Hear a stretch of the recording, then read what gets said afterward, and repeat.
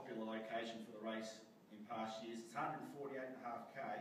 We're going to head off up through the freeway, through this township of Stirling, so they get a couple of visits from the race. The first sprint is in Chunga, heading down through to Meadows, Ashbourne. It's quite a difficult circuit. When we get to Mount Compass, going through there, the feed just on the approach to Maiponga, we're going to go up the reservoir, which is quite a difficult climb for the Scota King of the Mountain, through Carricalinga, Normanville, Yankalilla for the sprint number 2, and then straight in through Inland Valley for the big final into Victor Harbour. It'll be a day for the sprinters.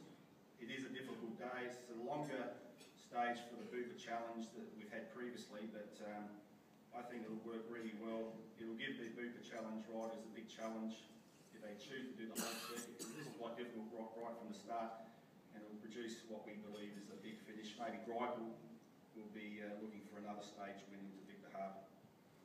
And stage 5,